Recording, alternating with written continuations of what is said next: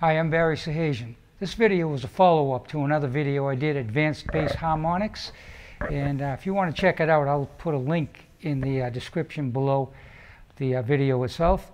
And I decided to continue this on because in that video I kind of laid out how the harmonics fell on the neck and everything, and I explained this vertical positioning is how the harmonics fall naturally, natural harmonics. Basically, I'll review just quickly that the harmonics I'm playing are on the 3rd fret, 4th fret, 5th fret, and 7th fret. But I have to make a note of the 3rd fret. It's not really the 3rd fret. They call it 3.2. It's actually what is considered to be 2/10 beyond the 3rd fret. So you play it there. You can see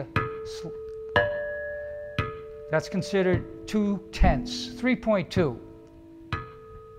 And then you get the 4, which is right on the fret, the 5 as well, and the 7. I'd like to continue now with the slow version of the demonstration piece I played in the introduction. It's also going to have tablature so you can see exactly what I'm doing. I think this is kind of important. If you want to develop playing scales and melodies and melodic things with natural harmonics, this would be a good place to start. It's a lot of fun to execute this rather than just playing exercises. But after that, I'm going to go into some phrases and scales that you can also practice to develop a vocabulary of natural harmonics so you can play creative, melodic, natural harmonics in your solos or in your composition. So here it goes.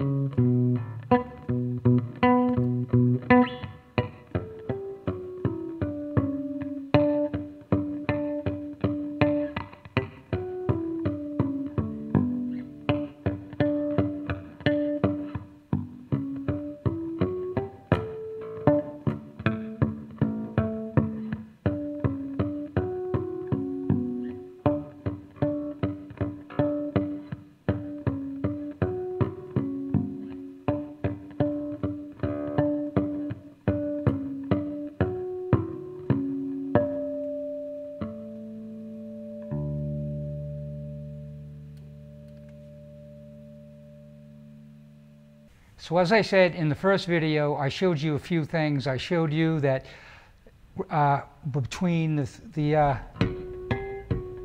4th and 5th frets is a half step, and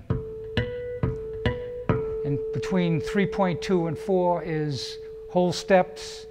Now let's explore a few more intervals that happen here that are interesting. The octave. Now on the 5th fret and 3.2, there's an octave. Probably didn't know about that.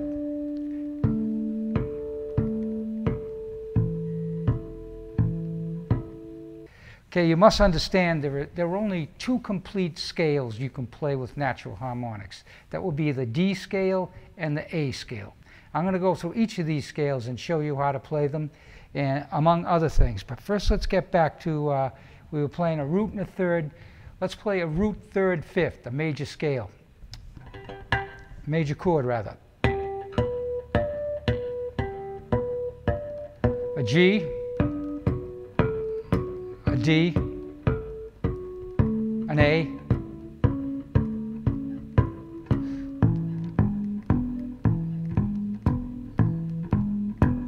and an E major triad. Now, it doesn't sound like much, but if you mess around and put other things in there, you know.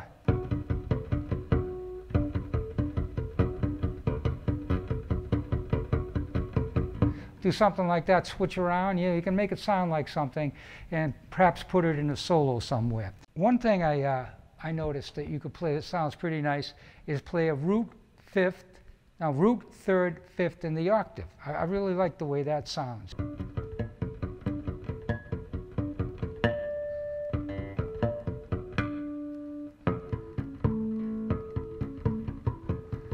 Now let's try a scale. Let's try the A scale.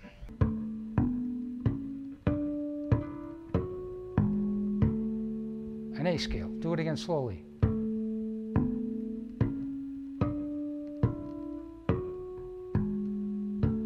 There's your A scale. Of course, you can descend as well.